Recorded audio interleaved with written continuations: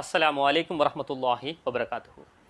கிழக்குவான் முகநூல் தொலைக்காட்சி வாயிலாக மற்றொரு முறை எங்களது அன்பான ரசிகர்களை எல்லாம் இந்த இதமான இரா பொழுதிலே சந்திப்பதையிட்டு மட்டில்லா மகிழ்ச்சி அடைகிறேன். புகழ் அனைத்தும் அல்லாஹ்வுக்கே, அல்ஹம்துலில்லாஹ். அந்த வகையிலே எங்களுடைய கிழக்குவான் முகநூல் தொலைக்காட்சி பல்வேறு விடயங்களை எங்களுடைய ரசிகர்களுக்கு தேவையான அளவிற்கு தாராளமாக கொண்டிருக்கிறது. அந்த இணைந்து ஒரு அழகான தலைப்பிலே பேச காத்திருக்கிறோம். அல் குர்ஆனின் ஒளியில் செலவழித்தல். குறிப்பாக எதிர்வரக்கூடிய தினங்களிலே நாங்கள் புனித மாதத்தை அடைய காத்திருக்கிறோம். ரமலான் மாதம் எங்களை வந்தடைய காத்திருக்கிறது. அந்த வகையிலே அது அதிகமான செலவுக்குரிய மாதம், ஆனால் எங்களுக்கு நன்மைகளை அள்ளி தரக்கூடிய ஒரு மாதம். அதை பற்றி விவரமாக பேசுவதற்காக எங்களோடு இணைந்திருக்கிறார்கள் இன்றும் கூட காத்தான்குடியைச் சேர்ந்த ஷேக் நுஸ்ரீன் அலிமி அவர்கள். அஸ்ஸலாமு அலைக்கும். வலைக்கும் அஸ்ஸலாம் வரஹ்மத்துல்லாஹி வபரகாத்துஹு. அன்புக்குரிய நேயர்களே, நாங்கள் எல்லாம் ஏற்கனவே சகோதரர் குறிப்பிட்டதை போல புனிதமான ரமலான் மாதத்தை எதிர்நோக்கி கொண்டிருக்கின்றோம். எங்களை எதிர்நோக்கி வருகின்ற இம்முறை வரக்கூடிய இந்த ரமலான் மாதம் உண்மையில் ஒரு வித்தியாசமான ரமலானாக இருக்க போகின்றது. வளமையான நாங்கள் எதிர்நோக்கிய ரமலான்களை விட இது ஒரு சற்று வித்தியாசமான ஒரு மாதமாகத்தான் எங்களுக்கு அமைய போகிறது. காரணம், நாட்டிலே ஏற்பட்டிருக்கின்ற அசாதாரண நோய் நிலைமைகள், நோய் தொற்று நிலைமைகள் காரணமாக பலரும் இன்று வீடுகளுக்குள் முடக்கப்பட்டிருக்கின்றார்கள். தொழில் வாய்ப்புகளை இழந்திருக்கின்றார்கள். நன்றாக தொழில் செய்து கொண்டிருந்த பலர் இன்று அடுத்தவர்களிடம் கையேந்துகின்ற நிலை கூட அடைந்திருக்கின்றார். இந்த சந்தர்ப்பத்திலே தான் இஸ்லாம் இருக்கின்றவர்கள் இல்லாதவர்களை இணைத்து வாழச் சொன்ன ஒரு மார்க்கம் என்ற அடிப்படையிலே தான் அதிகமாக அடுத்த மனிதர்களுக்கு கொடுப்பது தொடர்பாக பல்வேறு வழிமுறைகளை பற்றி இஸ்லாம் பேசுகிறது.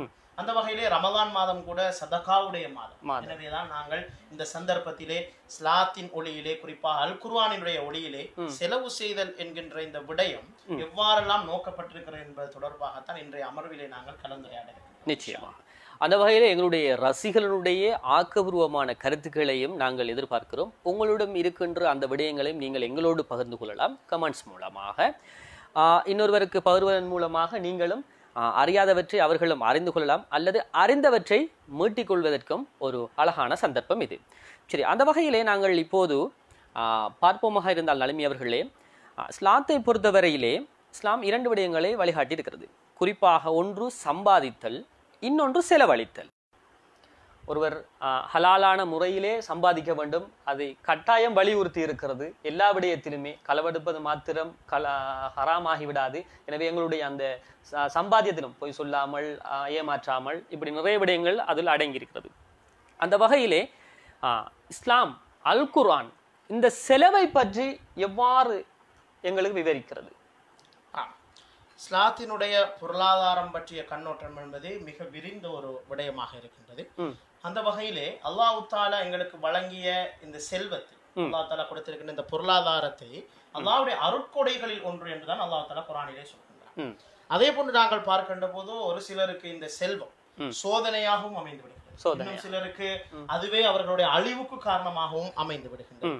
அதே போன்று பொதுவாக நாங்கள் பார்க்கின்ற போது செல்வத்தை திரட்ட வேண்டும், செல்வத்தை சேர்த்து கொள்ள வேண்டும் என்கின்ற ஆசை, அதற்கான தேவை இன்று பொதுவாக எல்லா மக்களிடத்திலும் காணப்படுகின்றது. இதனை இஸ்லாம் அங்கீகரித்திருக்கிறது. ஒரு மனிதன் பொருளாதார பிராணியாக, அவன் பொருளாதாரத்தை தேடுபவனாக, வியாபாரம் செய்பவனாக, தொழில் செய்பவனாக இருப்பதை இஸ்லாம் தவறு என்று சொல்லவில்லை. ஆனால் பொருளாதாரத்தை தேடுவதற்கான வழிகாட்டல்களை இஸ்லாம் வழங்கி இருக்கிறது. அதே போன்று சேர்த்து வைத்திருக்கின்ற செல்வத்தை நான் விரும்பியபடி செலவழிக்கலாம் என்கின்ற அந்த விடயத்துக்கு இஸ்லாம் மாற்று கருத்தை சொல்கின்றது. பொதுவாக உங்களுக்கு தெரியும், மேற்கத்திய உலகத்தில் எடுத்துக்கொண்டால் சொல்வார்கள், இது எனது பணம், நான் இதனை எப்படியும் செலவழிக்கலாம், விரும்பியவாறு நான் செலவழிக்கலாம் என்ற ஒரு கொள்கை இருக்கின்றது. ஆனால் இதனை இஸ்லாம் ஒரு வித்தியாசமான பார்வையிலே சொல்கின்றது. உனது செல்வமாக அது இருந்தாலும் அதனை செலவழிப்பதற்கென்று ஒழுங்குகள், வழிமுறைகளை இஸ்லாம் காட்டி தந்திருக்கிறது. எனவேதான் நாங்கள் பார்க்கின்றோம், செல்வத்தை சேர்ப்பது இஸ்லாத்தின் பார்வையிலே தவறான ஒன்றல்ல. நபிகள் நாயகம் ஸல்லல்லாஹு அலைஹி வஸல்லம் அவர்கள் கூட பல்வேறு வியாபாரங்களில் ஈடுபட்டார்கள், ஆடு மேய்ச்சலில் ஈடுபட்டார்கள். பிற்காலத்து ஹதீஜா ரலியல்லாஹு தஆலா அன்ஹா அவர்களுடைய வியாபாரத்தினுடைய முகவராக தொழிற்பட்டார்கள். நபிகள் நாயகம் ஸல்லல்லாஹு அலைஹி வஸல்லம் அவர்களுடைய தோழர்கள் பலர் மிக பெரும் வியாபாரிகளாக, செல்வந்தர்களாக இருந்திருக்கிறார்கள். அபூபக்கர் ரலியல்லாஹு தஆலா, உஸ்மான் ரலியல்லாஹு தஆலா, அதே போன்று இன்னும் பல சஹாபாக்களை நாங்கள் பார்க்கின்ற போது அவர்கள் எல்லாம் மிக பெரும் பெரும் பணக்காரர்கள் செல்வந்தர்களாக வாழ்ந்திருப்பதை நாங்கள் பார்க்கிறோம். அப்துல் ரஹ்மான் இப்னு அவுஃப் ரலியல்லாஹு தஆலா அவர்கள் கூட மக்காவிலே ஒரு மிக பெரும் செல்வந்தராக இருந்து மீண்டும் மதீனாவுக்கு சென்றும் அங்கும் செல்வந்தராக ஒருவராக காணப்படுகிறார். அபூ அய்யூப் அல் அன்சாரி ரலியல்லாஹு தஆலா அவர்களுடைய வீட்டில் தான் நபிகள் நாயகம் ஸல்லல்லாஹு அலைஹி வஸல்லம் அவர்கள் தங்குகிறார்கள். அவருடைய வீடு அப்போதே 2 தட்டுக்களை கொண்டதாக அமைந்திருந்தது என்று வரலாற்றாசிரியர் குறிப்பிடுகிறார். அந்த அளவுக்கு செல்வம் படைத்தவர்கள் நபிகளாருடைய காலத்திலே வாழ்ந்திருக்கிறார். ஆகவே செல்வத்தை சேர்ப்பதை சம்பாதிப்பதை இஸ்லாம் தடை என்று சொல்லவில்லை. இஸ்லாமிய முறைப்படி சேர்த்து அதனை இஸ்லாத்தினுடைய வழிகாட்டலின் அடிப்படையில் செலவு செய்ய வேண்டும் என்பதைத்தான் இஸ்லாம் வலியுறுத்தியிருக்கின்றது. அந்த வகையிலே தான் நாங்கள் பார்க்கின்ற போது ஒருவர் செல்வத்தை கையிலே வைத்திருப்பதையோ தன்னுடைய சட்டை பையிலே வைத்திருப்பதையோ இஸ்லாம் தடை என்று சொல்லவில்லை, தவிர்க்க சொல்லவில்லை. மாற்றமாக அது உள்ளத்துக்குள் சென்று விடக்கூடாது என்பதைத்தான் சொல்கிறது. ஒரு உள்ளத்துக்குள் கையிலேயோ பையிலோ இருப்பதில் தவறில்லை, அது உள்ளத்தை ஆக்கிரமித்து விடக்கூடாது. இந்த செல்வம் தான் என்னை வாழ வைக்கும் என்ற நிலைப்பாட்டுக்கு மனிதன் வந்துவிடக் கூடாது. 2 சூறாக்கள் இதனை தெளிவாக சொல்கின்றன. நாம் எல்லோரும் வளமையாக ஓதுகின்ற 2 சூறாக்கள். ஒன்று அல்ஹாக்குமுத் தகாதுர் ஹத்தா ஸுர்துமுல் மகாபிர், உங்களை பேராசை பராக்காக்கி விட்டது, அதிகம் சம்பாதிக்க வேண்டும் என்ற ஆசை உங்களை பராக்காக்கி விட்டது, நீங்கள் மண்ணறையை சென்றடையும் வரைக்கும் அது உங்களுக்கு அந்த ஆசையை தூண்டிக் கொண்டே இருந்தது என்று அல் குர்ஆன் எச்சரிக்கின்றது. இன்னும் ஒரு வசனத்தில் அல்லாஹ் தஆலா சொல்கின்றான், வைலுல் லிக்குல்லி ஹுமஸத்தில் லுமஸா அல்லதி ஜமஅ மாலன் வ அத்ததா யஹ்ஸபு அன்ன மாலஹு அக்லதா, அவன் செல்வத்தை சேர்த்து வைத்துக் கொண்டிருந்தான், அந்த செல்வம் தன்னை நிலையாக வாழ வைக்கும் என்று எண்ணினான். அந்த எண்ணத்துக்கு தான் அல்லாஹ் தஆலா ஹுத்தமா என்கின்ற நரகத்தை அவனுக்கு வழங்க இருப்பதாக அந்த சூறாவிலே அல்லாஹ் தஆலா எச்சரிக்கின்றார். ஆகவே இந்த 2 சூறாக்கள் அழகாக செல்வம் பற்றிய ஒரு நிலைப்பாட்டை எங்களுக்கு சொல்கிறது. செல்வத்தை சேர்ப்பது தவறல்ல, அதனை அல்லாஹ்வுடைய பாதையிலே அல்லாஹ் விரும்புகின்ற வழிகளிலே செலவு செய்கின்ற மனோநிலையோடு நாம் இருக்க வேண்டும் என்பதைத்தான் இந்த விடயங்கள் எங்களுக்கு சொல்லி காட்டுவதை நாங்கள் பார்க்கிறோம். அந்த வகையிலே அல்லாஹ் தஆலா வழங்கிய செல்வத்தை நாம் எவ்வாறு செலவழிக்கிறோம் என்பதை அல்லாஹ் எங்களை அவதானித்துக் கொண்டிருக்கிறார். இன்னல்லாஹ கான அலைக்கும் ரகீபா, நிச்சயமா அல்லாஹ் தஆலா உங்களை மிகவும் அருகில் இருந்து அவதானிப்பவனாக இருக்கிறான். நாம் ஒவ்வொரு ரூபாயும் எப்படி செலவழிக்கிறோம் என்பதை அல்லாஹ் அவதானித்துக் கொண்டிருக்கிறார். இரண்டாவது, தும்ம லதுஸ்அலுன்ன யௌமைதின் அனின் நஈம், உங்களுக்கு வழங்கப்பட்ட இந்த அருட்கொடைகள் செல்வம் பற்றி நீங்கள் மறுமையிலே கடுமையாக விசாரிக்கப்படுவீர்கள் என்ற விடயத்தையும் இஸ்லாம் சொல்கிறது. ஆகவே நாம் வைத்திருக்கின்ற செல்வம் நமக்கு மறுமையில் விசாரணைக்குரிய ஒவ்வொரு சம்பாதித்த ஒவ்வொரு ரூபாயை எப்படி சம்பாதித்தோம், எப்படி செலவழித்தோம் என்கின்ற கேள்விகளுக்கு மறுமையில் பதில் சொல்லாமல் எங்களுடைய கால்களை எடுத்து வைக்க முடியாது என்கின்ற ஹதீஸ் திருமதியிலே பதிவு செய்யப்பட்டது. நாங்கள் ஒவ்வொருவரும் கவனத்தில் எடுக்க வேண்டிய விடயம்தான், நாம் சம்பாதிக்கின்ற செல்வத்தை எப்படி சம்பாதித்தோம், எப்படி செலவழித்தோம் என்பது இஸ்லாத்திலே மிகவும் முக்கியத்துவம் கொடுக்கப்படுகின்ற விடயமாக. அடுத்ததாக குர்ஆன் ஹதீஸ் சொல்லுகின்ற முக்கியமான விடயம்தான், ஒரு முஃமின் எப்போதும் செல்வம் சம்பாதிக்கின்ற போது தன்னை விட மேலுள்ளவர்களை பார்க்காமல் கீழுள்ளவர்களையும் பார்க்க, தனக்கு கீழே இருப்பவர்கள் தான் இன்று ஒரு அழகான செருப்பு இல்லையே என்று கவலைப்படுகின்ற போதும் காலே இல்லாமல் வாழுகின்ற மனிதர்களை பற்றியும் சிந்திக்க வேண்டும். இதுதான் இஸ்லாம் சொல்கின்ற ஒரு முக்கியமான விடயம். நபிகள் நாயகம் ஸல்லல்லாஹு அலைஹி வஸல்லம் தெளிவாக சொன்னார்கள், நீங்கள் உங்களுக்கு மேலுள்ளவர்களை பற்றி பார்க்காதீர்கள், சிந்திக்காதீர்கள், உங்களுக்கு கீழுள்ளவர்களையும் சற்று பாருங்கள் என்ற விடயத்தை நபி அவர்கள் வலியுறுத்தி இருப்பதை நாங்கள் பார்க்கிறோம். எனவே இஸ்லாத்தினுடைய பொருளாதார கண்ணோட்டம் என்பது மிக வித்தியாசமான ஒன்றாக இருந்து கொண்டிருக்கின்றது. அது மாத்திரமல்ல, அல்லாஹ் தஆலா சூரத்துல் காஃபிலே சொல்லுகின்ற ஒரு முக்கியமான விடயம்தான் அல் மாலு வல் பனூனு ஸீனத்துல் ஹயாத்தி துன்யா. இந்த செல்வம் என்பதும் பிள்ளை பாக்கியம் என்பதும் அல்லாஹ்வுடைய அலங்காரங்களில் ஒன்று. அல்லாஹ் தஆலா அலங்காரமாக எங்களுக்கு தந்த ஒரு விடயம் என்றும் அல்லாஹ் தஆலா சொல்லிட்டார். அதே அல்லாஹ் தஆலா மற்றும் ஒரு வசனத்திலே சொல்லுகின்ற போது இன்னமா அம்வாலுக்கும் வ அவுலாதுக்கும் ஃபித்னா என்றும் சொல்கின்றார். இந்த செல்வமும் குழந்தைகளும் உங்களுக்கு சோதனையாக அமைந்துவிடும். இதுதான் இஸ்லாத்தினுடைய பொருளாதார கண்ணோட்டம். பொருளாதாரம் என்பது ஒரு மனிதர் நல்ல வழியில் செலவழிக்கின்ற போது அது அலங்காரமாகவும், அதனை அவர் இஸ்லாத்துக்கு முரணான அல் குர்ஆனுக்கு முரணான முறையில் செலவழிக்கின்ற போது அதுவே ஃபித்னாவாகவும் குழப்பமாகவும் அவருக்குரிய ஒரு மாபெரும் கை சேதமாகவும் அமைந்துவிடும் என்பதை குர்ஆன் சொல்லுகின்றதை நாங்கள் பார்க்கிறோம். இறுதியாக பொருளாதாரம் சம்பந்தமாக இஸ்லாத்தின் நிலைப்பாட்டை நாங்கள் பார்க்கின்ற போது அல்லாஹ் தஆலா செலவழியுங்கள், அல்லாஹ்வுடைய பாதையிலே கொடுங்கள் என்று சொல்கின்ற போது அல்லதீன யுமினூன பில் கைப் வ யுகீமூனஸ் ஸலாத வ மிம்மா ரஸக்னாஹும் யுன்ஃபிகூன், அதாவது நீங்கள் மறைவான விடயத்தை அவர்கள் நம்புவார்கள், அல்லாஹ்வை தொழுவார்கள், அடுத்ததாக நாம் அவர்களுக்கு வழங்கிய செல்வத்திலிருந்து செலவழிப்பார்கள். இங்குதான் இஸ்லாம் ஒரு அழகான கொள்கையை சொல்கிறது. ஒரு மனிதன் தன்னுடைய கையிலே வைத்திருக்கின்ற செல்வம் என்பது அவனுக்கு சொந்தமானதல்ல, இந்த பூமியில் உள்ள அனைத்துமே அல்லாஹ்வுக்கு சொந்தமான நிலைப்பாட்டில் அவன் இருக்கின்ற போதுதான் இந்த செல்வம் எனக்குரியதல்ல, இது அல்லாஹ்வின் மூலமாக எனக்கு கிடைத்திருக்கிறது, நான் இதனை கொண்டு என்னுடைய வாழ்க்கையை திருப்திகரமாக மாற்றிக்கொள்ள வேண்டும் என்கின்ற மனோநிலை ஒரு முஸ்லிமுடைய வாழ்க்கையில் ஏற்படும். இன்று இருக்கின்ற மனிதர்களுடைய பெரும்பாலானவர்களுடைய மனோநிலை எப்படி இருக்கிறது? நான் கஷ்டப்பட்டு உழைத்தது, என்னுடைய பொருளாதாரம், என்னுடைய சொத்து, நான் ஏன் இதை அடுத்தவர்களுக்கு கொடுக்க வேண்டும் என்கின்ற மனோநிலை இஸ்லாத்துடைய கொள்கைக்கு முரணானது. இது உண்மையில் நம்முடைய செல்வம் அல்ல, இது அல்லாஹ்வின் புறத்திலிருந்து நமக்கு கிடைத்து நாம் முயற்சி செய்திருக்கிறோம். அதுக்கு நம்முடைய ஒரு பரிபாலர்களாக நாங்கள் இருக்கிறோம். ஆனால் சொந்தக்காரன் அல்லாஹ். வானங்கள் பூமியில் உள்ள அனைத்துமே அல்லாஹ்வுக்கு சொந்தமானவைதான் என்ற மனோநிலை நமக்குள்ளால் உருவாக்கப்படுவது. இதுதான் பொருளாதாரம் சம்பந்தமாகவும் செலவழித்தல் சம்பந்தமாக இஸ்லாம் சொல்கின்ற ஒரு பொதுவான அறிமுகமாக நாங்கள் சொல்லலாம். சரி, மிகவும் அழகான முறையிலே விரிவான ஒரு விளக்கத்தை எங்களுடைய நலிமி அவர்கள் தந்திருக்கிறார்கள். எனவே உங்களது ஆக்கப்பூர்வமான அந்த கருத்துக்களையும் நாங்கள் எதிர்பார்க்கிறோம். சரி, இப்பொழுது ஒரு மனிதன் சம்பாதிக்கிறவற்றை அல்லாஹ்வுக்கு விருப்பமான முறையில் செலவழிக்க வேண்டும். நிச்சயமாக அவருக்கு அல்லாஹ்வுக்கு விருப்பமான முறையில் அல்லாமல் அவர் போகின்ற போது அவருடைய மறுமை வாழ்விற்கு அது கைசேதமாக போய் முடிகிறது. எனவே அல்லாஹ்வுக்கு விருப்பமான முறையாக இருந்தால் அவை எந்தெந்த முறையில் செலவிடலாம்? இஸ்லாத்தை பொறுத்தவரையிலே ஒருவர் உழைக்கின்ற சகல பணத்தையும் சகல செல்வங்களையும் அவர் சதக்கா செய்ய வேண்டும் என்று இஸ்லாம் சொல்லவில்லை. இது ஒரு அவ்வாறான ஒரு கருத்தை இஸ்லாம் சொல்லவில்லை. சில சஹாபாக்கள் அவ்வாறு கொடுத்தார்கள். உதாரணம் அபூபக்கர் ரலியல்லாஹு தஆலா அவர்கள் தன்னுடைய வாழ்நாளிலே மொத்தம் 4 தடவைகள் மொத்த செல்வத்தையும் சதக்கா செய்திருக்கிறார். மொத்த செல்வத்தை எந்த ஒன்றையும் தனக்காக வைத்துக் கொள்ளாமல் மொத்த செல்வத்தையும் 4 தடவைகள் சதக்கா செய்திருக்கிறார். அதிலே பிரபலமான ஒரு சம்பவம் தான் தபூக் யுத்த நேரத்தில் அல்லாஹ்வையும் ரசூலையும் மாத்திரம் என்னுடைய வீட்டிலே வைத்துவிட்டு சகலவற்றையும் அல்லாஹ்வுடைய தூதர் ஸல்லல்லாஹு அலைஹி வஸல்லம் அவர்களுக்கு முன்னால் கொண்டு வந்து நிறுத்தினார்கள். எனவே இவ்வாறான சில சம்பவங்களை நாங்கள் வரலாற்றிலே பார்க்கிறோம். ஆனால் இவ்வாறு இஸ்லாம் எங்களுக்கு சொல்லவில்லை. அது அவருடைய மேலதிகமாக அவர் அல்லாஹ்வின் மீது கொண்ட பற்றின் காரணமாக, சமூகத்தின் மீது கொண்ட ஆசையின் காரணமாக, தனது வியாபாரத்தில் கொண்ட தன்னம்பிக்கையின் காரணமாக அவ்வாறு செலவு செய்திருக்கிறார். ஆனால் இஸ்லாம் எங்களுக்கு சொல்வது உண்மையிலே நாங்கள் பல வழிகளிலே செலவழிக்கும்படிதான் இஸ்லாம் சொல்லியிருக்கு. முதலாவது இஸ்லாம் தனக்காக செலவழிக்கும்படி சொல்றார். நபிகள் நாயகம் ஸல்லல்லாஹு அலைஹி வஸல்லம் ஒரு மனிதர் வருகிறார். அவர் ஒரு பரட்டை தலையோடு அலங்கோலமான ஆடைகளோடு வருகிறார். நபி அவர்கள் அவரிடத்தை கேட்கிறார், உங்களிடம் செல்வம் எதுவுமே இல்லையா? உங்களுக்கு செலவழிப்பதற்கு, நல்ல ஆடைகளை வாங்கிக் கொள்வதற்கு உங்களிடம் எதுவுமே? அவர் சொல்கிறார், இல்லை, என்னிடம் தங்கம், வெள்ளி போன்ற பல்வேறு சொத்துக்கள், செல்வங்கள் இருக்கின்றன. இப்பொழுது நபிகள் நாயகம் ஸல்லல்லாஹு அலைஹி வஸல்லம் அவர்கள் மீது கோபப்படுகிறார். அப்ப சொல்கிறார்கள், நிச்சயமாக அல்லாஹ் ஒரு மனிதனுக்கு செய்த அருளை அவன் வெளிக்காட்டுவதை விரும்புகிறான் என்று சொன்னார்கள். எனவே ஒரு மனிதன் செல்வத்தை வைத்துக் கொண்டு அவர் மிகவுமே ஏழை போல் அவர் தன்னை வருத்தி கொள்ள வேண்டும் என்று இஸ்லாம் எதிர்பார்க்கிறது. தனக்காக செலவழிக்க வேண்டும், நல்ல ஆடைகளை அணிய வேண்டும், நல்ல உணவை சாப்பிட வேண்டும் என்றுதான் இஸ்லாம் விரும்புகிறது. ஆனால் அது வீண் விரயத்தையோ ஒரு பெருமையையோ கொண்டிருக்க கூடாது. அந்த வகையிலே அவர் தனக்கு தேவையானவற்றை செலவழித்துக் கொள்ள முடியும். அந்த வகையிலே தான் நாங்கள் பார்க்கின்றோம் தனக்காக செலவழிப்பதை இஸ்லாம் அனுமதித்து இருக்கின்றது. அதே நேரம் லம் யுஸ்ரிஃபு, அவர்கள் செலவழிக்கின்ற போது அவர்கள் வீண் விரயம் செய்ய மாட்டார்கள், அதே போன்று அவர்கள் பெருமை கொள்ள மாட்டார்கள் என்ற விடயத்தை இஸ்லாம் சொல்லி காட்டுகிறது. 25வது அத்தியாயத்தினுடைய 67வது வசனம் இந்த விடயத்தை தெளிவாக சொல்கிறது. இரண்டாவது விடயம், தன்னுடைய பெற்றோருக்கு செலவழிப்பது கடமை. ஒரு மனிதனுடைய கடமைகளில் ஒன்றுதான் தன்னுடைய பெற்றோருக்கு செலவழிப்பது. ஒரு தந்தை ரசூலுல்லாஹி ஸல்லல்லாஹு அலைஹி வஸல்லம் வந்து முறையிடுகின்றார், யா ரசூலல்லாஹ், நான் என்னுடைய மகனை மிகவும் கஷ்டப்பட்டு வளர்த்தி இன்றவன் நல்ல நிலையிலே இருக்கிறான், பொருளாதார ரீதியாக, ஆனால் என்னை அவன் கவனிக்கிறான் இல்லை என்று முறையிட்ட போது அந்த மகனை கூப்பிட்டு நபி அவர்கள் விசாரிக்கிறார்.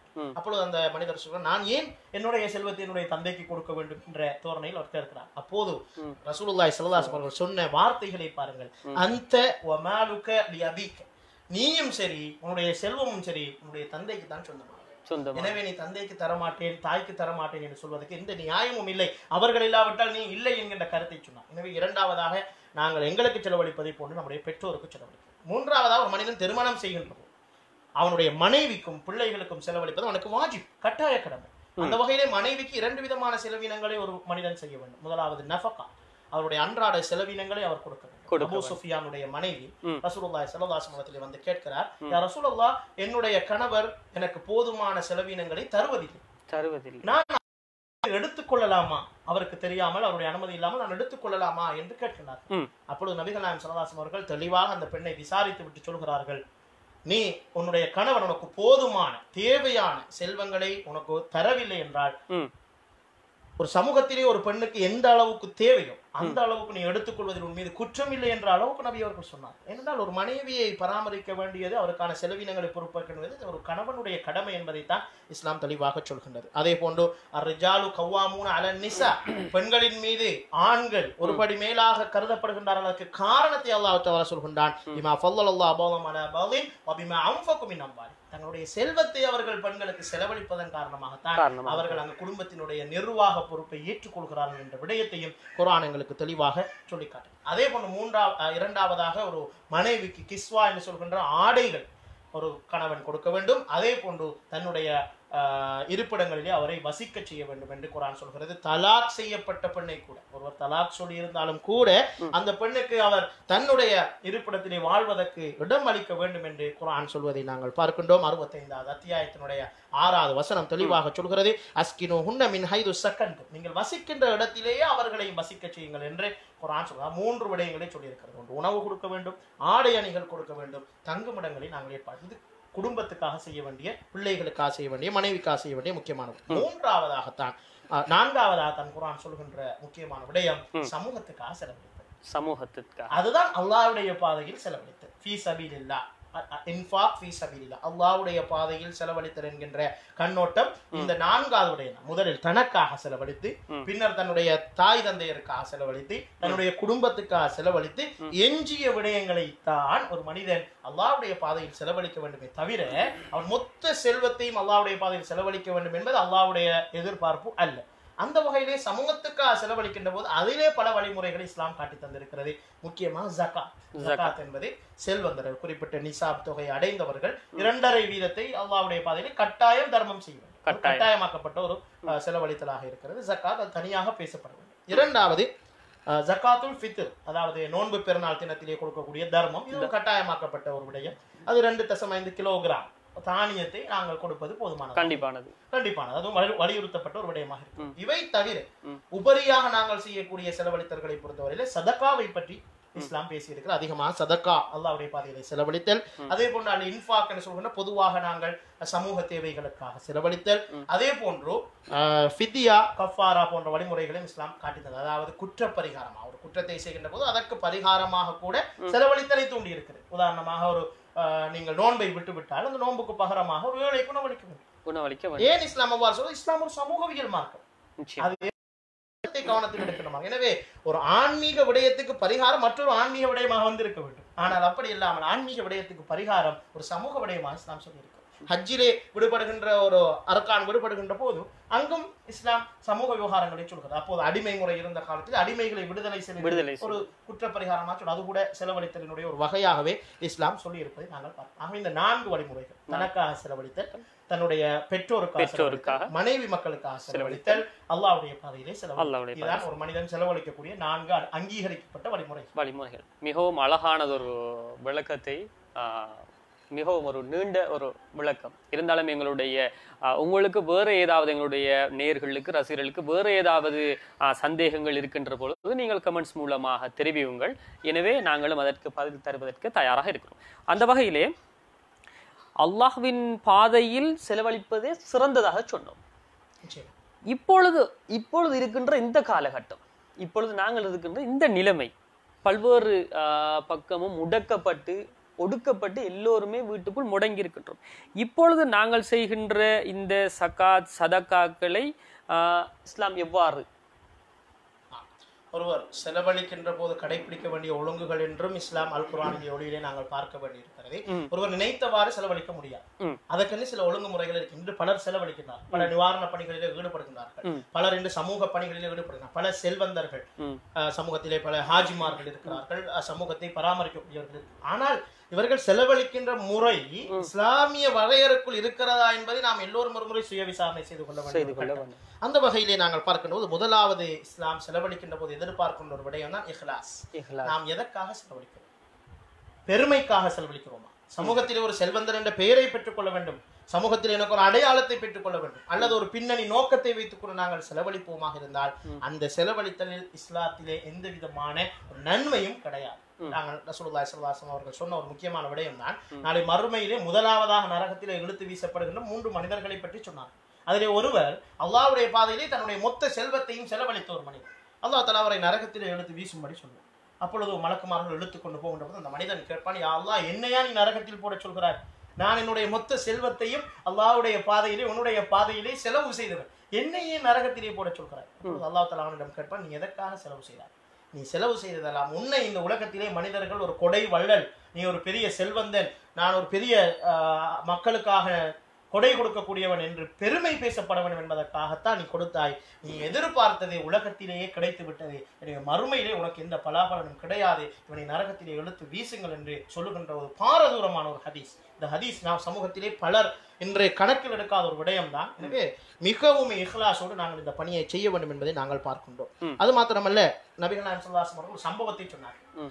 உண்மையான இஹ்லாஸோடு நாங்கள் சதக்கா கொடுத்தால் அதனுடைய நன்மை நமக்கு வந்து சேரும். ஒரு மனிதர் எப்படியும் நான் ரகசியமாக சதக்கா கொடுத்து விட வேண்டும், யாருக்கும் தெரியக்கூடாது என்பதற்காக ஒரு இரவு நடு ராத்திரியிலே கொண்டு போய் யார் என்று தெரியாமல் ஒருவருக்கு சதக்கா கொடுத்து விட்டு வந்தார். காலையிலே மக்கள் பேசிக்கொண்டாரோ, ஒரு திருடனுக்கு சதக்கா கிடைத்திருக்கிறது. இந்த மனிதர் கடுமையாக கவலை, ஒரு திருடனுக்கு கிடைத்து விட்டது.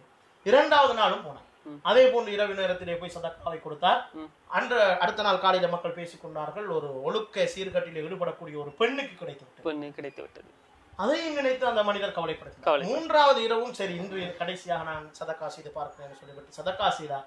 அடுத்த நாள் மக்கள் பேசிக்கொண்டோம், ஒரு செல்வந்தனுக்கு அந்த சதக்கா போய் சேர்ந்திருக்கிறது. இந்த மனிதருக்கு கடுமையான கவலை, நான் எவ்வளவு இஹ்லாஸோடு இந்த சதக்காவை செய்தேன். இது ஒரு வெறும் கதை அல்ல, புகாரி முஸ்லிமிலே பதிவு செய்யப்பட்ட ஒரு முக்கியமான சம்பவம். நபிகள் நாயகம் ஸல்லல்லாஹு அலைஹி வஸல்லம் அவர்கள் சொன்ன ஒரு கதை.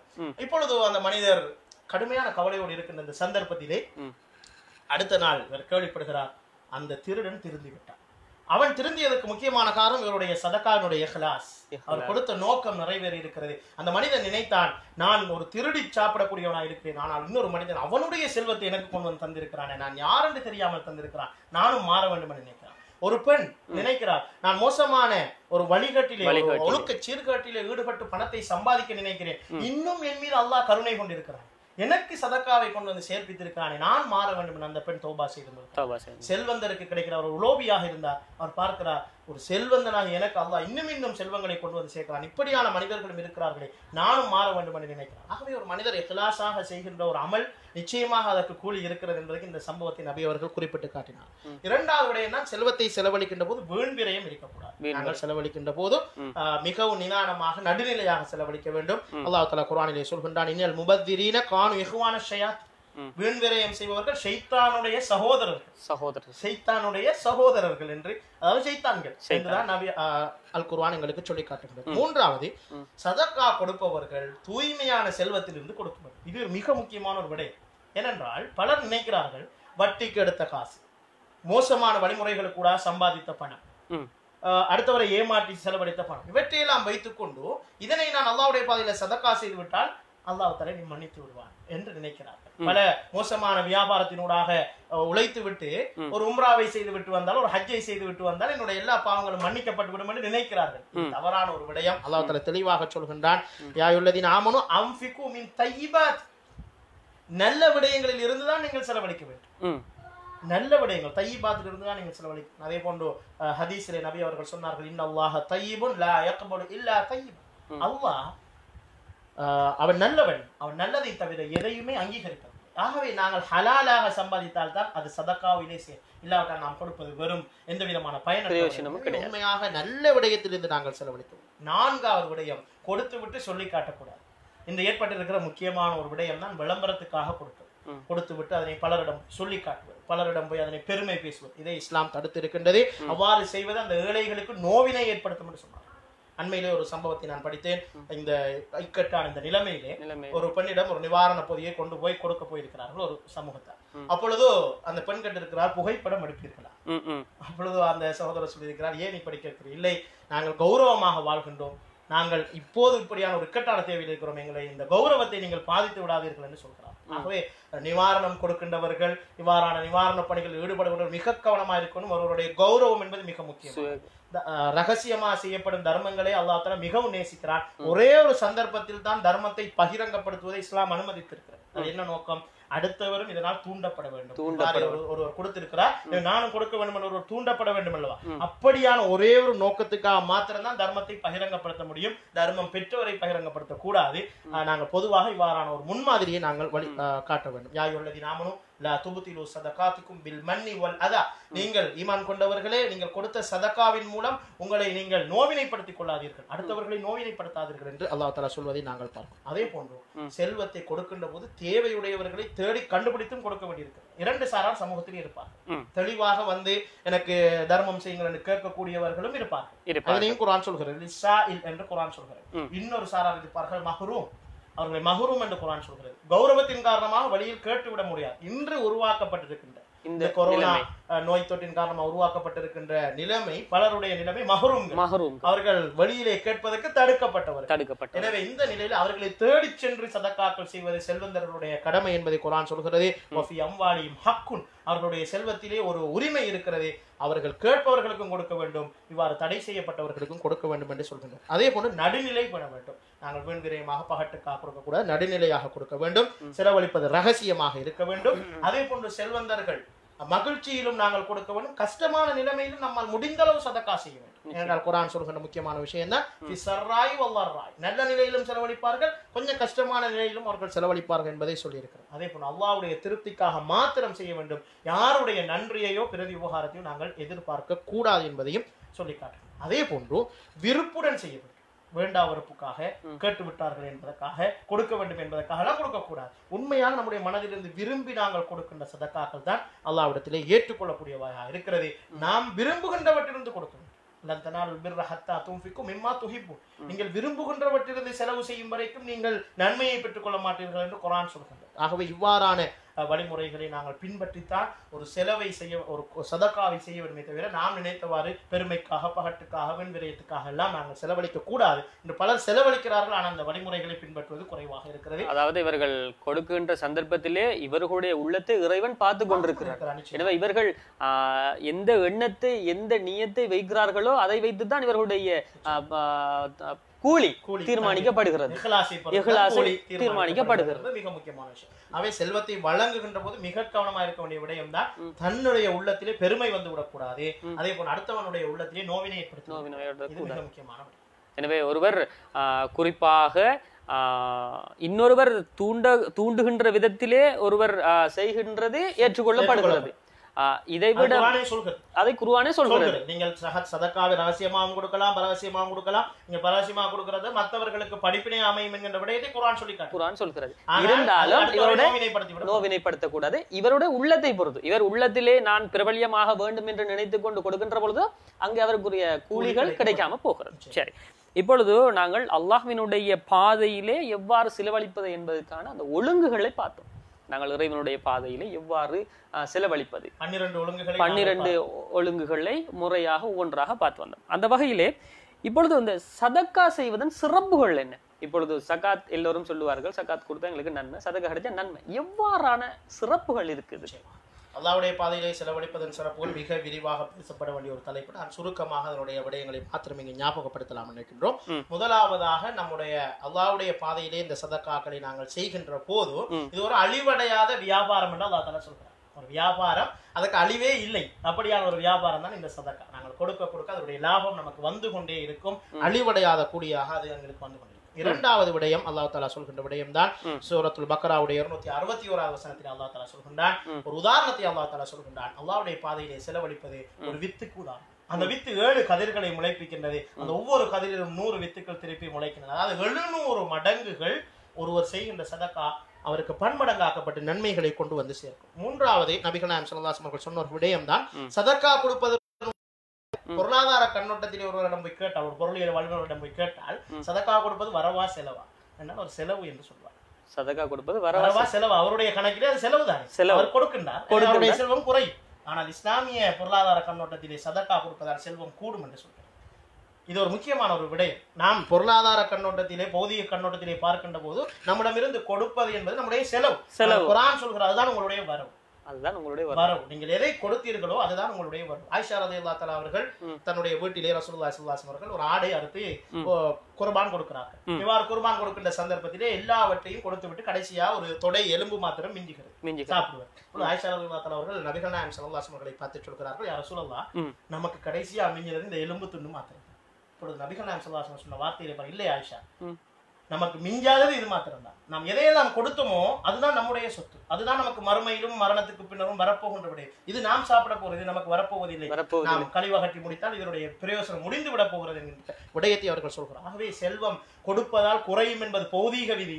செல்வம் கொடுப்பதால், அடுத்தவர்களுக்கு சதக்கா செய்வதால் பெருகும் என்பது இஸ்லாமிய விதியாக இருந்து கொண்டிருக்கிறது. அதே போன்று அரசுடைய நிழல் கிடைக்கின்றவர்கள் ஒருவர் தான் வலது கையால் கொடுக்கின்ற சதக்காவை இடது கரம் அறியாமல் கொடுக்கின்ற ரகசியமாக சதக்கா செய்பவர் அல்லாஹ்வுடைய அரசுடைய நிழலில் இருக்கக்கூடிய 7 கூட்டத்தாரில் ஒருவராக சொல்லப்பட்டிருக்கிறார். நபி அவர்கள் சொன்ன ஒரு விடயம்தான், ஒரு பேரிச்சம்பள துண்டை நீங்கள் சதக்கா செய்தாவது நரகத்திலிருந்து உங்களை பாதுகாத்துக் கொள்ளும். ஆகவே சதக்கா உண்மையான இஹ்லாஸோடு, நிச்சயமா உண்மையான இஹ்லாஸோடு தான் இதை செய்ய வேண்டும். இதை செய்வதால் ஒரு பிரபல்யத்துக்காக செய்கின்ற பொழுது இது கிடைக்காது, நன்மை கிடைக்காது. ஆகவே பேரிச்சம்பள துண்டு என்பது எவ்வளவு அற்பமான ஒரு விடயம். பேரிச்சம்பளமே ஒரு சிறியது, அதிலே ஒரு துண்டை கொடுத்தாவது நீங்கள் நரகத்திலிருந்து உங்களை பாதுகாத்துக் கொள்ளுங்கள் என்று நபி அவர்கள் சொல்லி இருக்கிறார்கள். மலக்குமார்கள் இருவர் ஒவ்வொரு நாளும் வருகிறார். காலையில் வந்து உங்களுக்கு ஒரு மலக்கு வருவார், 2 மலக்குகள் வருவார், உங்களை பார்த்து கொண்டே இருப்பார். நீங்கள் காலையில ஏதாவது ஒரு சதக்காவை செய்தால் உடனே அந்த ஒரு மலக்கு பிரார்த்திப்பார், அல்லாஹும்ம யா அல்லாஹ் ஆதி முன்ஃபிகன் ஹலஃபா, இவர் கொடுத்ததை போல பல மடங்கு இவருக்கு நீ திருப்பி கொடுப்பாயாக எங்களுக்காக ஒரு மலக்கு பிரார்த்திப்பார். அதே போல நாம் எதையுமே கொடுக்காமல் இருக்கின்ற போது இன்னொரு மலக்கு பிரார்த்திப்பார், யா அல்லாஹ் அல்லாஹும்ம ஆதி முன்ஃபிகன் தலஃபா, யா அல்லாஹ் இவன் எதையுமே கொடுக்கவில்லை, இவனுக்கு நீ அழிவை கொடுப்பாயாக எங்களுக்கு எதிராக பிரார்த்திப்பார். எனவேதான் இஸ்லாமிய அறிஞர்கள் சொல்கிறார், ஒவ்வொரு நாளும் ஒரு சிறிய தொகையாவது நம்முடைய வாழ்க்கையிலே சதக்கா செய்யப்பட வேண்டும் என்கின்ற விடயத்தை வலியுறுத்தி இருக்கிறார்கள். இது தவிர சுவனத்திலே சதக்கா செய்பவர்களுக்கு தனியான வாசல் தயாரிக்கப்பட்டிருக்கிறது.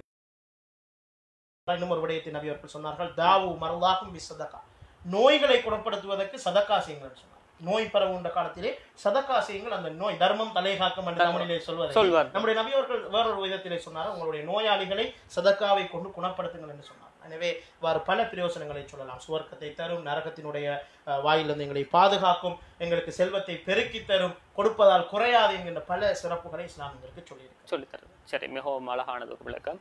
நாங்கள் இணைந்திருக்கிறோம் அல் குர்ஆனின் ஒளியில் செலவு.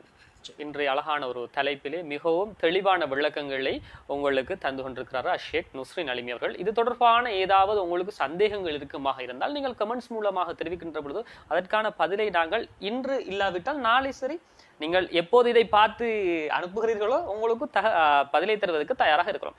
இப்பொழுது நலிமி அவர்களே, செல்வம் இப்போ சதகா செய்வதாக இருந்தாலும் சகாத் செய்வதாக இருந்தாலும் செல்வந்தர்கள் தான் இன்றைய காலகட்டத்திலே செய்து கொண்டிருக்கிறார்கள். அப்படியானால் ஏழைகளுக்கு இந்த வாயில்கள் திறக்கப்படவில்லையா? ஒரு நியாயமான ஒரு அங்கலாய்ப்பு பலருக்கு இருக்கின்ற ஒரு கேள்வியை நீங்கள் உங்களுடைய வாயிலாக கேட்டிருக்கிறீர்கள். அதாவது செல்வம் உள்ளவர்கள் தன்னுடைய செல்வத்தின் மூலம் அதிகமான நன்மைகளை சம்பாதித்துக் கொள்கிறார்களே, ஏழைகளாக எங்களுக்கு இது இல்லையா என்ற கேள்வி நமக்கு வந்த ஒரு கேள்வி அல்ல, சஹாபாக்களுக்கே வந்தது. நபிகள் நாயகம் ஸல்லல்லாஹு அலைஹி வஸல்லம் அவர்கள் செல்வந்தர்களுடைய சிறப்புகளை பற்றி பேசுகின்ற போது ஒரு கூட்டத்தார் ஏழை சஹாபிகள் கொஞ்சம் பேர் சேர்ந்து கொண்டு நபிகளிடத்திலே வருகிறார்.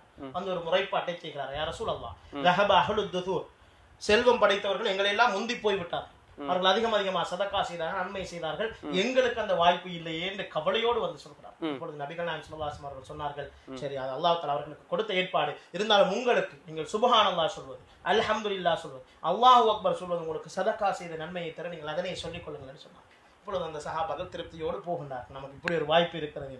இன்னும் சிறிது நேரத்தில் திருப்பி வருகிறார், சொல்கிறார்கள், யா ரசூலல்லாஹ் இந்த திக்ர்களை அவர்களும் சொல்வார்கள், செல்வந்தர்களும் இந்த திக்ர்களை சொல்லக்கூடிய வாய்ப்பு இருக்கிறதே, இன்னும் எங்களை முந்தி விடுவார்களே என்று கவலைப்பட்டார்கள். இப்பொழுது நபி அவர்கள் சொன்னார்கள், யாருக்கு அல்லாஹ் எதனை கொடுத்திருக்கிறான் அதற்கேற்பதான் அல்லாஹ் தஆலா மறுமையிலே அவர்களை விசாரிக்கிறார், உங்களுக்கு கொடுக்கப்பட்டதை நீங்கள் திருப்தி ஆயிருங்கள் என்ற ஆறுதலை சொல்லி அனுப்பினார்கள். இந்த இடத்திலே நாங்கள் பார்க்க வேண்டிய சஹாபாக்களுடைய அந்த எண்ணம், எதிலே அவர்களிடத்திலே போட்டி இருந்திருக்கு?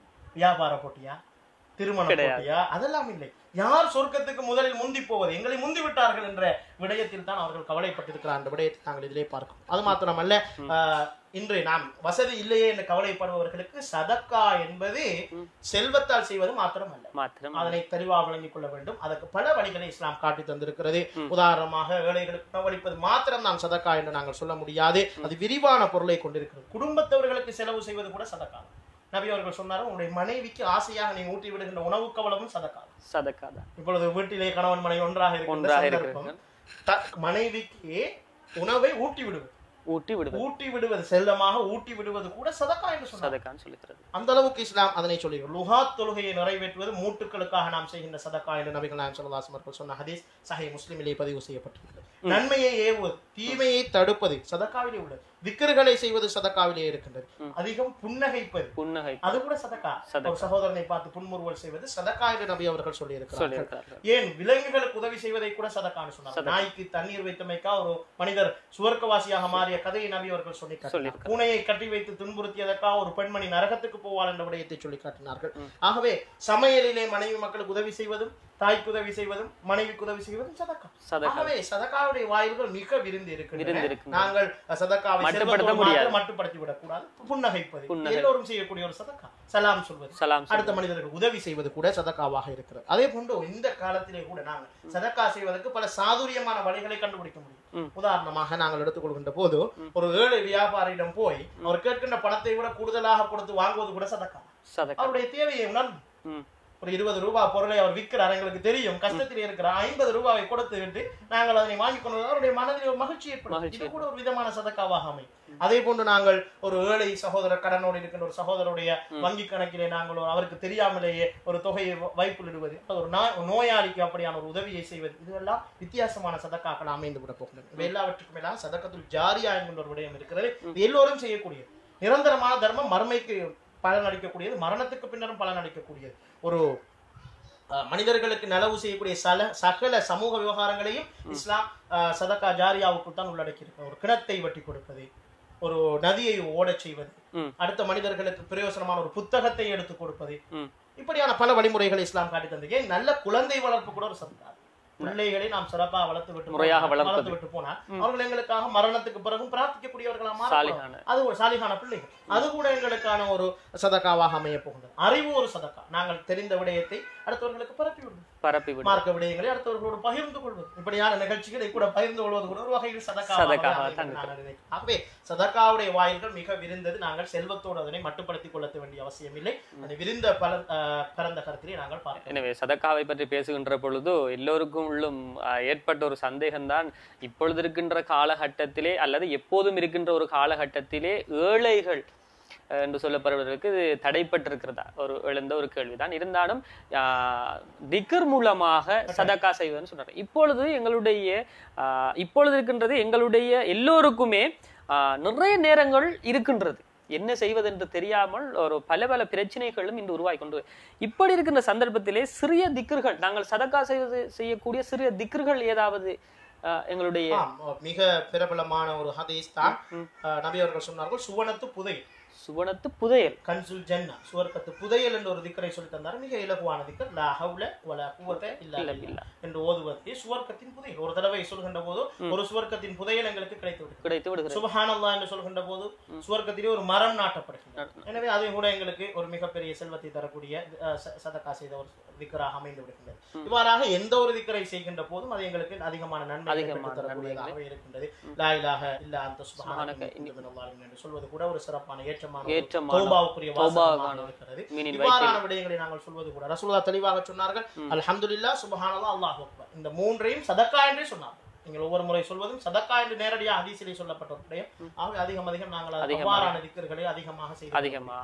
எனவே இன்று இருக்கின்ற இந்த காலகட்டத்திலே நாங்கள் வெறுமனே எங்களுக்கு தொழுகை முடிந்ததும் அல்லது இதர தொழுகைகள் முடிந்ததும் அதற்காக ஒரு குறிப்பிட்ட நேரத்தை எடுத்து நாங்கள் செய்கின்ற பொழுதும் எங்களுடைய அந்த சொர்க்கத்து புதையல் என்பது மிகச் சிறிய வழியிலே எங்களுக்கு வருகின்ற பொழுது நிச்சயமாக அதை நாங்கள் தட்டிவிட்டு விட முடியாது. எனவே நாங்கள் மறுமைக்கான ஒரு இங்கே நாங்கள் எவ்வாறு செல்வங்களை சேர்க்க நாங்கள் முண்டி அடித்துக் கொண்டு முனைப்போடு இருக்கின்றோமோ, எப்பொழுது இதெல்லாம் சீராகும், எப்பொழுது எங்களுடைய வியாபாரம் என்ன மாதிரியாக வரப்போகின்றது என்ற எண்ணங்களை எல்லாம் ஒரு பக்கம் வைத்துவிட்டு இப்போது நாங்கள் எவ்வாறான காலகட்டத்திலே இருந்தாலும் எங்களுடைய ரப்புல் ஆலமீன் தனது ரிஸ்கை எங்களுடைய மக்களுக்கு ஏதோ ஒரு விதத்திலே தந்து கொண்டுதான் இருக்கிறார். எனவே அதற்கு நாங்கள் நன்றி கடனாக இருக்க வேண்டும்.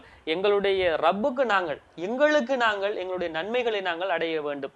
அந்த வகையிலே மிகவும் ஒரு அழகானது ஒரு விளக்கம். எங்களுடைய சந்தேகங்கள் எவ்வாறு இருந்தாலும் எங்களுடைய நேர்களுக்கு அது தெளிவு பெற வேண்டும். எனவே அதற்காகத்தான் எங்களினூடாக ஒரு சதக்கா தான் இந்த நிகழ்ச்சியாகவும் இருக்கிறது. சரி, இந்த வகையிலே இறுதியாக நாங்கள் ஒரு கேள்வியோடு முடித்துக் கொள்ளலாம். ஏனென்றால் நாங்கள் இந்த நிகழ்ச்சியை தொடர்ச்சியாக கொண்டு செல்வதற்கு தயாராக இருக்கிறோம். எங்களுடைய அருள்மிகு மாதம் வர காத்திருக்கிறது. நிறைய தலைப்புகளும் இருக்கிறது. எனவே எங்களுடைய ரசிகர்களுடைய அந்த வரவேற்பு, அந்த ஒத்துழைப்போடு தான் நாங்கள் இன்னும் மேம்பட திறம்பட உங்களுக்கு தருவதற்கு நாங்கள் தயாராக இருக்கிறோம். இப்பொழுது இறுதியாக உங்களிடம் ஒரு கேள்வியை கேட்கலாம். செல்வத்தை செலவழிப்பதில் மனிதர்கள் இருவகை இருக்கிறார்கள். ஒன்று நல்லவை, இன்னொன்று பெருமை அடிப்பது சம்பந்தமாக சொன்னீர்கள்.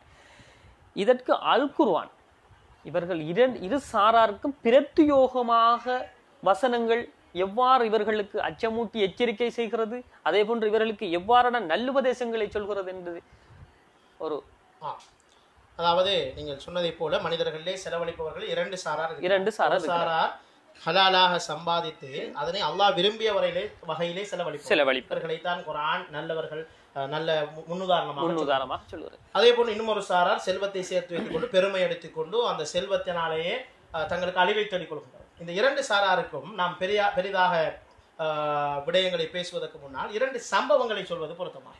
இரண்டு மனிதர்களை பற்றி இதற்கு தெளிவாக குர்ஆன் உதாரணத்தை சொல்றார். மோசமாக செல்வத்தை சேர்த்து மோசமான வழிமுறையிலே செலவழிக்கின்ற மனிதருக்கு உதாரணமாக காரூனை சொல்கிறது. காரூன் என்பது மூசா அலைஹிஸ்ஸலாம் அவர்களுடைய சகோதரர், அவருடைய நபி. காரூன் என்பது மூசா அலைஹிஸ்ஸலாம் அவர்களுடைய காலத்தில் தான் ஃபிரௌனுடைய அமைச்சராக இருந்தவர். ஃபிரௌனுடைய பொருளாதார துறையிலே மிக வல்லுநராக இருந்த ஒரு அமைச்சராக இருந்தவர். இன்னும் ஒரு பக்கத்திலே நல்லவர் மனிதர்கள் உதாரணமாக அல்லாஹ்வுடைய பாதையிலே செல்வத்தை சேர்த்து அல்லாஹ்வுடைய பாதையிலே செலவழித்து நன்றிக்குரிய மனிதராக இருப்பவர்களுக்கு உதாரணமாக சுலைமான் அலைஹிஸ்ஸலாத்தை சொல்கிறது. இரண்டு உதாரணங்கள். இதிலே நாம் காரூனாக இருக்க போகிறோமா சுலைமானாக இருக்க போகிறோமா, இதைத்தான் நாங்கள் தீர்மானித்துக் கொள்ளும். அந்த வகையிலே காரூனை பொறுத்தவரையிலே ஒரு நீண்ட வரலாறு சுருக்கமாக நாங்கள் சொல்கிறோம். அந்த வகையிலே காரூனை பொறுத்தவரையிலே அவனுடைய செல்வங்களினுடைய அவனுடைய கஜானாக்களினுடைய சாவிகளை சுமப்பதற்கு பல குதிரை வண்டிகள் இருந்தன. சாவிகளை சுமப்பதற்கு நிச்சயமாக இதை குர்ஆன் சொல்லுகின்ற ஒரு விடயம். அவனுடைய கஜானாக்களினுடைய காசை சுமப்பதற்கல்ல, அதை மூடி வைத்திருக்கின்ற சாவிகளை சுமப்பதற்கு பல்வேறு குதிரை வண்டிகள் பயன்படுத்தப்பட்டன என்று குர்ஆன் சொல்கிறது. அப்படிப்பட்ட ஒரு பிரம்மாண்டமான செல்வத்தை அல்லாஹ் தஆலா அவனுக்கு கொடுத்தார். அவனுக்கு முன்னரும் யாருக்கும் அல்லாஹ் தஆலா அப்படி செல்வத்தை கொடுக்கவில்லை, அவனுக்கு பிறகும் கொடுக்க மாட்டான். அப்படிப்பட்ட ஒரு செல்வத்தை அல்லாஹ் தஆலா கொடுத்திருக்கிறான். அப்படிப்பட்ட அந்த செல்வத்தோடு அவன் வாழுகின்ற போது அவனுக்கு அல்லாஹ் தஆலா சில அறிவுரைகளை கொடுக்கின்றான். ஆனால் அந்த அறிவுரைகள் எதையுமே அவன் தட்டி கழிக்கிறான். சொன்ன முதலாவது முக்கியமான படிப்பினை அவனுக்கு சொன்ன பெருமை அடிக்காது. உன்னுடைய செல்வத்தை கொண்டு நீ பெருமை அடிக்காது, செல்வத்தை கொண்டு மறுமையை தேடு என்று அல்லாஹ் தஆலா சொன்னான். மறுமையை தேடுவதற்கு நல்ல வழிமுறை தான் செல்வம். அந்த செல்வத்தை நீ பயன்படுத்தினாலே அதிகமாக சதக்கா செய்தாலும் நீ மறுமையை தேடிக் கொள்ளலாம் என்று சொன்னார்கள். அதை அவன் கேட்கவில்லை. உலகத்தை நீ உனக்கு வழங்கப்பட்ட செல்வம் நீ அனுபவிப்பதற்கு தான், நீ அதை போதுமான அனுபவி என்றும் அல்லாஹ் அனுமதி கொடுத்தான். ஆனால் அவன் அளவு மீறி அனுபவிக்க முயற்சி செய்ய. நாலாவது விடயம், நல்லதை செய். அல்லாஹ் உனக்கு எவ்வளவு நல்லதை செய்திருக்கிறான், நீயும் நல்லதை செய் என்று அல்லாஹ் தஆலா சொன்னான். ஆனா அதையும் அவன் கேட்கவில்லை. அதே போன்று பூமியிலே குழப்பம் செய்யாதே என்று அல்லாஹ் தஆலா சொன்னான். அவன் பூமியிலே தன்னுடைய செல்வத்தை கொண்டு பயங்கரமான மோசமான களியாட்டங்கள் மோசமான செயற்பாடுகளை தன்னுடைய செல்வத்தை கொண்டு செய்து கொண்டிருந்தான். இதனை அல்லாஹ் தஆலா தடுக்கின்றான். அதே போன்று எல்லாவற்றையும் செய்து கொண்டிருந்ததால் அல்லாஹ் தஆலா இந்த சமூகத்துக்கு ஒரு முன்னுதாரணமாக அவனையும் அவனுடைய செல்வங்களையும் அவனுடைய கஜானாக்களையும் அவனுடைய குதிரை வண்டில்களையும் அவனுடைய சாவி கொத்துகளையும் அப்படி அல்லாஹ் தஆலா பூமிக்குள் உள்வாங்கி அப்படியே அழித்தான். தரைமட்டமாக எங்கே சென்றது என்றே தெரியாது, அத்தனையும் பூமிக்குள் உள்வாங்கப்படும். எப்படி நிலநடுக்கம் ஏற்பட்டால் பெரிய பெரிய கட்டிடங்கள் எல்லாம் அழிந்து போகின்றதோ அதே போன்ற ஒரு அழிவின் மூலமாக அல்லாஹ் தன்னுடைய செல்வத்தை அழித்து காட்டினான். மக்கள் படிப்பினை பெற வேண்டும் என்றார். எனவே இது ஒரு மோசமான உதாரணத்தை குர்ஆன் எங்களுக்கு சொல்லிக்காட்டு. நல்ல உதாரணம் தான் சுலைமான் அலைஹிஸ்ஸலாம். சுலைமான் அலைஹிஸ்ஸலாத்துக்கும் அல்லாஹ் தஆலா அப்படி ஒரு செல்வத்தை தான் கொடுத்தான். அதிகமான செல்வம் மாத்திரமல்ல, அவருக்கு பல சக்திகளை அல்லாஹ் தஆலா கொடுத்தான். பறவைகளுடைய மொழியை அவர் அறிந்திருந்தார். எறும்புகளோடு உரையாடு, காற்று வசப்படுத்தி கொடுக்கப்பட்டது, ஜின்கள் வசப்படுத்தி கொடுக்கப்பட்டன. இந்த வசதியெல்லாம் வைத்துக் கொண்டு அவர் பெருமை அடிக்கவில்லை. அவர் அல்லாஹ்விடத்தில் ஒரு துஆ செய்தார். கால ரப்பிக்ஃபிர்லி, யா அல்லாஹ் என்னுடைய பாவங்களை மன்னிப்பாயாக. வஹப்லி முல்கன் லா யம்பகி லியகதி மின் பஅதி இன்னக அன்தல் வஹாப். எனக்கு பிறகு யாருக்கு நீ கொடுக்க முடியாத பெரும் செல்வத்தை எனக்கு தா, நீதான் மிக பெரும் கொடையாளன் என்று பிரார்த்தித்தார்கள். அந்த துஆவை அல்லாஹ் அங்கீகரித்து அவருக்கு பாரிய செல்வத்தை கொடுத்தார். அவர் கட்டிய மாளிகையிலே பளிங்கு கற்கள் பதிக்கப்பட்டிருக்கின்றன. அதுக்கு வரக்கூடிய சபா நாட்டு இளவரசி அரசி பல்கீஸ் மகாராணி என்று அழைக்கப்படுகின்றவர் தன்னுடைய கீழாடையை உயர்த்தி கொள்கிறார். தண்ணீர் இருக்கிறது என்று சுலைமான் சொல்ற தண்ணீர் எல்லாம் பளிங்கு கற்கள். அந்த அளவுக்கு சுலைமான் அலைஹிஸ்ஸலாம் என்பவர் இவ்வளவு பழைய காலத்தில் வாழ்ந்தவர். அந்த காலத்தில் பளிங்கு கற்களை பயன்படுத்தி பெரும் மாளிகைகளை அமைக்கின்ற அளவுக்கு அவருடைய செல்வம் கொடுக்கப்பட்டிருந்தது. பெரும் மாளிகைகளை அவர் அமைத்தார். முத்துக்களால் பவளங்களால் அதனை அலங்கரித்து வைத்திருந்தார். இந்த சந்தர்ப்பத்திலே ஜின்கள் அவருக்கு உதவி செய்தன. சபா நாட்டு இளவரசியை சந்திப்பதற்கு முன்னால் அவருடைய சிம்மாசனத்தை கொண்டு வந்தன. இந்த சந்தர்ப்பத்திலே இதையெல்லாம் தன்னுடைய இந்த சந்தர்ப்பத்திலே சாதாரண மனிதன் என்ன செய்வான், இதெல்லாம் என்னுடைய திறமை என்று பெருமை அடிப்பான். ஆனால் அந்த சந்தர்ப்பத்திலே சுலைமான் அலைஹிஸ்ஸலாம் அவர்கள் சொன்ன வார்த்தை தான் இன்றைய செல்வந்தர்களுக்கு நாம் சொல்கின்ற உபதேசம். அவர் சொன்ன வார்த்தை கால ஹாதா மின் ஃபضل ரப்பி, என்னுடைய சிறப்புகள் எதுவும் அல்ல, என்னுடைய இரட்சகன் எனக்கு தந்தவை என்ற வார்த்தையை தான் அவர் சொன்னார். இந்த வார்த்தை தான் எங்களுக்கு மிக முக்கியமாக அவர் சொன்னார். இதனை அல்லாஹ் தஆலா எனக்கு தந்தது இரண்டு காரணத்துக்காக. நான் அவனுக்கு நன்றி உள்ள அடியானாக இருக்கிறேனா அல்லது அவனை நிராகரிக்கிறேனா என்பதை சோதிப்பதற்காகத்தான் இந்த செல்வத்தை அவன் தந்திருக்கிறானே தவிர இதை வைத்து பெருமை அடிப்பதற்கு அல்ல என்ற விடயத்தை சுலைமான் அலைஹிஸ்ஸலாம் சொல்கிறார். ஆகவேதான் ஒவ்வொரு செல்வந்தரும் யோசிக்க வேண்டும், நான் பெருமை அடித்து வீண் விரயம் செய்து பகட்டாக வாழ்ந்து காரூனாக மரணிக்க போகிறேனா அல்லது இதெல்லாம் ஹாதா மின் ஃபضل ரப்பி, இதனுடைய ரப்பினுடைய சிறப்புகளால் வந்தது, இதில் என்னுடைய ஆற்றல்கள் திறமைகள் எதுவும் இல்லை, எனவே இது அல்லாஹ்வுடைய பாதையில் செலவழிக்க வேண்டும், அல்லாஹ் சோதிப்பதற்காக தனக்கு செல்வத்தை தந்திருக்கிறான் என்று யோசித்து சுலைமான் அலைஹிஸ்ஸலாமாக நாங்கள் முன்மாதிரியாக எடுத்து வாழப் போகிறோமா என்பதைத்தான் இன்றைய நிகழ்ச்சியினுடைய சாராம்சமாக நாங்கள் காரூனாக வாழப் போகிறீர்களா சுலைமானாக இருக்க போகிறீர்களா என்கின்ற ஒரு சாராம்சத்தை சொல்லி நாங்கள் இன்றைய நிகழ்வை நிறைவுக்கு கொண்டு வரலாம். உண்மையாகவே மிகவும் அழகானதொரு சாராம்சம், மிகவும் அழகானதொரு ஒரு உதாரணம். அதாவது ஒரு சொன்ன இரண்டு முக்கியமான உதாரணம், குர்ஆனை நேரடியாக சொன்ன இரண்டு உதாரணங்களை உண்மையாக எங்களுடைய நேயர்களுக்காக தந்தமைக்காக நான் நன்றியை தெரிவித்துக் கொண்டு, எனவே எங்களுடைய இந்த கிழக்கு வான் முகநூல் தொலைக்காட்சி பல்வேறு நிகழ்ச்சிகளின் ஒரு அங்கமாகத்தான் இந்த எங்களுடைய முஸ்லிம்களுக்காக இந்த காலகட்டத்திலே குறிப்பாக நாங்கள் அன்றாட வாழ்விலே கடைபிடிக்க வேண்டிய ஆன்மீக நெறிகள் எத்தனையோ இருக்கின்றன. நாங்கள் ஆன்மீகத்தின் பக்கம் எங்களை முழுமையாக்குகின்ற பொழுது நிச்சயமாக நாங்கள் யோசிக்க வேண்டிய ஒரு தேவை இருக்காது. எனவே மிகவும் அந்த அல் குர்ஆனின் ஒளியில், அல் குர்ஆனுடைய பார்வையில் இந்த செலவீனங்கள் எவ்வாறு இருக்க வேண்டும் என்பதை பற்றி மிகவும் அழகான சுருக்கமான ஒரு விடயத்தை எங்களுக்காக தந்திருந்தீர்கள். அந்த வகையிலே உங்களுக்கு நன்றி தெரிவித்தவனாக இறுதியாக எங்களுடைய நேயர்களுக்காக என்ன சொல்ல வேண்டும்? இந்த வகையிலே உண்மையில் நாங்கள் சொல்ல வேண்டிய ஒரு விடயம்தான். இவ்வளவு நேரம் நாங்கள் பார்த்த அந்த விடயத்திலிருந்து செல்வந்தர்களுக்கு ஒரு படிப்பினை நாங்கள் சொன்னோம். நீங்கள் சுலைமான் அலைஹிஸ்ஸலாம் அவர்களை முன்மாதிரியை அடுத்து இந்த செல்வத்தை நீங்கள் அல்லாஹ்வுடைய பாதையிலே செலவழிக்க முன்வாருங்கள், ஏழைகளை நோவினைப்படுத்தார் என்ற விடயத்தை நாங்கள் சொல்லியிருந்தோம். இரண்டாவதாக நாங்கள் ஏழைகளாக இருக்கிறோம், எங்களுக்கு வசதி வாய்ப்புகள் இல்லை என்கின்ற விடயத்தை சொன்னவர்களுக்கு நாங்கள் சொன்ன விடயம்தான், நாங்கள் உண்மையாகவே சதக்காவுக்கான பல வாயில்கள் இருக்கின்றன, அந்த வாயில்களை நாம் பயன்படுத்திக் கொள்ள வேண்டும் என்கிற விடயத்தை சொல்லியிருக்கிறோம். ஆகவே எல்லோருக்கும் உள்ள ஒரு பொதுவான விடயம் தான் இந்த பாதையில் செலவழித்தல். அல்லாஹ்வுடைய பாதையிலே உதவிகளாக இருக்கலாம், பண ரீதியாக உதவியாக இருக்கலாம், ஏதோ ஒரு முயற்சியினூடாக நாங்கள் அல்லாஹ்வுடைய பாதையிலே அதிகம் செலவழிக்கக்கூடியவர்களாக மாறுவோம் என்ற செய்தியை இறுதியாக சொல்லி இந்த நேரத்திலே இந்த சந்தர்ப்பத்தை அளித்த அல்லாஹ்வுக்கும் நன்றியை தெரிவித்துக் கொண்டு, கிழக்குவான் ஊடக வலை அமைப்புக்கும் நாங்கள் இந்த இடத்திலே நன்றியை தெரிவித்துக் கொண்டு, நேயர்களுக்கும் இந்த இடத்திலே நன்றியை தெரிவித்துக் கொண்டு நிறைவுக்கு கொண்டு வருகின்றோம். வாஹிரு தஅவானா அல்ஹம்துலில்லாஹி ரப்பில் ஆலமீன். வஸ்ஸலாமு அலைக்கும் வரஹ்மத்துல்லாஹி வபரகாத்துஹு. எனவே எங்களுடைய நிகழ்ச்சிக்கு சிரமம் பாராது எங்களுக்காக நேரத்தை ஒதுக்கி தந்த உங்களுக்கு எங்களுடைய நிறுவனத்தின் சார்பாக, கிழக்கு வான் முகநூல் தொலைக்காட்சி சார்பாக நன்றியை தெரிவித்தவனாக, குறிப்பாக வணங்கியும் இணங்கியும் வழங்கியும் பார்க்க சொன்ன எங்களுடைய இந்த மார்க்கத்திலே நாங்கள் அதிகமாக சதக்கா செய்வதற்கான வழிமுறைகள் இருக்கின்றது. எனவே அவற்றை நீங்கள் கண்டிப்பாக செய்யுங்கள். சிறிய சுபஹானல்லாஹ் என்று சொல்லக்கூடியதும் சதக்காதான், புன்னகைப்பதும் சதக்காதான். எனவே பல்வேறுபட்ட சதக்காவுடைய சம்பந்தமான சில விஷயங்களை நலிமி அவர்கள் தெரிவுபடுத்தியிருந்தார்கள், உங்களுக்கு விளக்கம் அளித்திருந்தார்கள். அவற்றை கடைபிடியுங்கள். குறிப்பாக அதிகமாக சதக்கா செய்யுங்கள், தர்மம் செய்யுங்கள், அதை செய்வதற்கு இஹ்லாஸோடு செய்யுங்கள் என பல்வேறுபட்ட விடயங்கள் எங்களுக்கு உதாரணமாக காட்டியிருந்தன. அவற்றை எங்களது வாழ்விலே வெறுமனே பார்த்துவிட்டு கேட்டுவிட்டு போவர்களாக மாத்திரம் இருந்து விடாமல் தயவு செய்து நீங்களாக இருக்கட்டும், பேசுகின்ற நானாக இருக்கட்டும், எல்லோருமே நாங்கள் எங்களுடைய வாழ்விலே எடுத்து நடப்பதற்கு அது ஏதாவது ஒரு விஷயத்தை எங்களிடம் ஒவ்வொருவரிடம் ஒவ்வொரு பிழை இருக்கும். எனவே அவற்றை நாங்கள் சுய விசாரணை செய்து இந்த வருகின்ற ரமலான் மாதம் வருவதற்கு முதலாவது இருந்து நாங்கள் எங்களில் இருக்கின்ற சில மாற்றங்களை கொண்டு வர வேண்டும் என இறுதியாக கேட்டுக்கொண்டு இன்ஷா அல்லாஹ் மற்றொரு முறை சந்திப்போம். அஸ்ஸலாமு அலைக்கும் வரஹ்மத்துல்லாஹி வபரகாத்துஹு.